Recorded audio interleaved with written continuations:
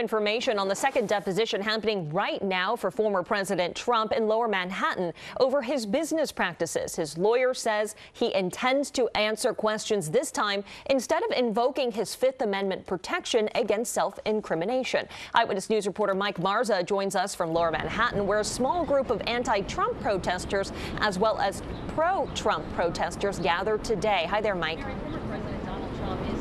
Yeah, at most points of the morning, Janice, the media members outnumbered those of the protesters this morning. In fact, those protesters left quickly after the former president rolled by. The former president avowing that he is innocent in this case this morning, writing on his social media platform that the attorney general is racist, calling this particular case ridiculous. The Attorney General launched this lawsuit last year, accusing the Trump Organization of a scheme to inflate the net worth of Mr. Trump to gain favorable practices with loans and other business dealings. And right now, he is in this building behind me answering her questions.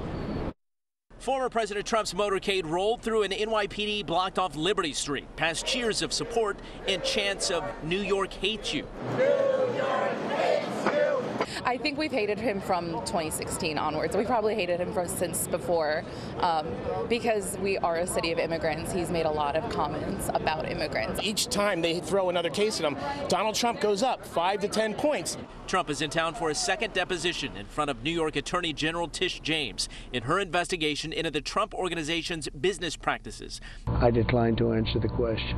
During his first deposition last summer, he invoked the Fifth Amendment more than 400 times. Doing a second deposition is a little unusual. Generally speaking, after a first deposition, if you don't think you're going to be able to conclude, you generally reserve the right to recall or have additional time. At the beginning of this morning's deposition, Trump's attorney said he will testify today, adding he remains resolute in his stance that he has nothing to conceal, and he looks forward to educating the Attorney General about the immense success of his multi-billion-dollar company. Trump back in the Big Apple 1 week after he appeared in court, the first former president to be criminally charged, now facing 34 felony counts for falsifying business records. Yesterday, Trump's attorney sued the key witness in the case, his former fixer, Michael Cohen, for $500 million.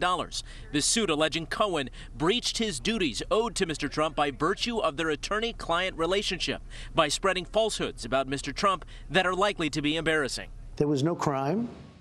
In fact, a lot of people are saying he indicted somebody. There's no crime. That's illegal to do.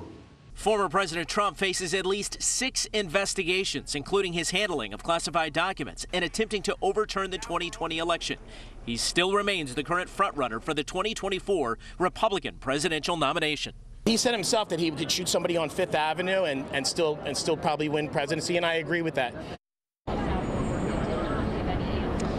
The trial for this particular case is expected to begin this fall.